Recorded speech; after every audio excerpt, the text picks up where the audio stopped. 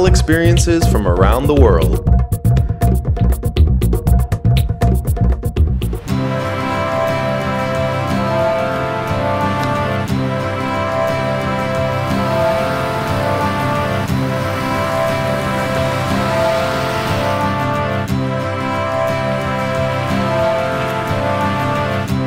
Stavanger is the third largest city in Norway, with a population of 228,000. It is known as the Oil Capital of Norway and was one of the fastest developing cities in the country during the second half of the 20th century. Apart from the discovery of oil in 1969, an important role in the establishment of Stavanger as a large center of commerce was the development of the herring trade. The center of Stavanger is located around the harbor, from which point begin many beautiful streets leading to the old town and is definitely worth walking around. The city is very lively, especially during the summer, and when cruise ships approach the port, it gets really crowded. Our time here is limited, as our cruise ship docked in the port for only a few hours. So, rather than spending our time visiting a couple of the many museums, we decided to take a stroll to explore the city and to take a mini cruise on the Lysefjord, which is regarded as one of the most unique fjords in Norway.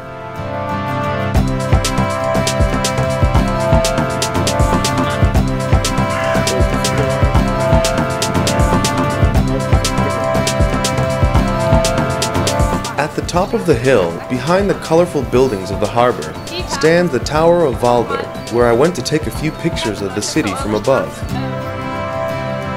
Valberg originally served as a watchtower, and when it was built in 1853, it was the tallest structure in the city. Tickets to enter cost 20 Norwegian kroner, about €2.30, and is open to the public Monday through Saturday. South of the harbor is a small lake called Brejavatnet.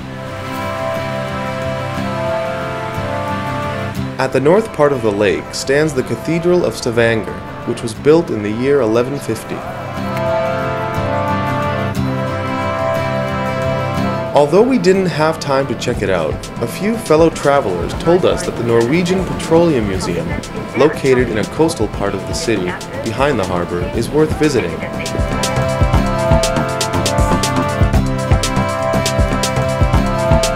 When it reached 12 o'clock noon, it was time to board the speedboat that would take us to Lysefjord.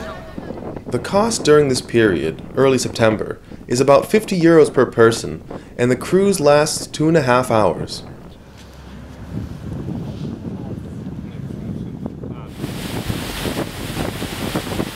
Lysefjord is the most photographed location in Norway because of Pulpit rock, which is really breathtaking.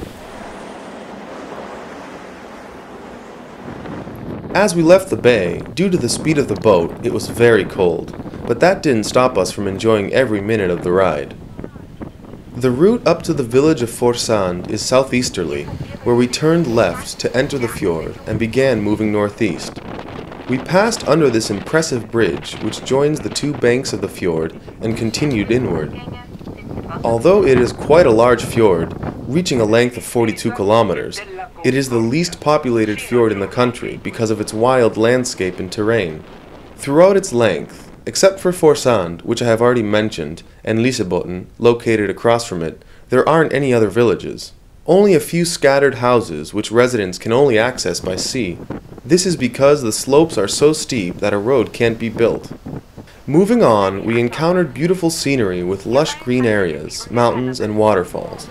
At some point, the boat stopped and a woman from the crew came out to feed 2 goats.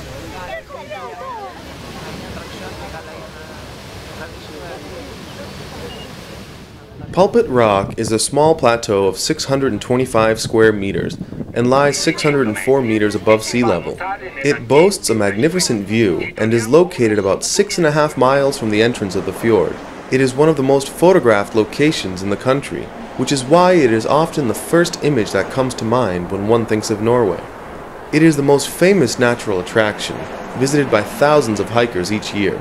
The distance to it from the parking area is about 6 kilometers and takes about 2 hours of walking on an easy trail with plenty of signs directing you to it. Lysefjord in this part has a depth of 400 meters, meaning that the total height of the rock exceeds 1,000 meters. The mini-cruise continued for a few more miles until we reached a large waterfall which emptied out vast amounts of water into the sea.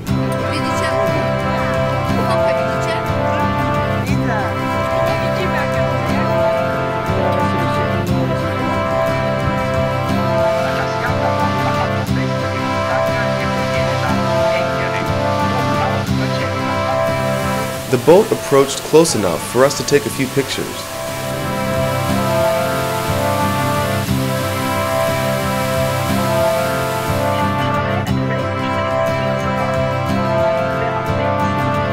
From here, and at a higher speed, we began our return to Stavanger.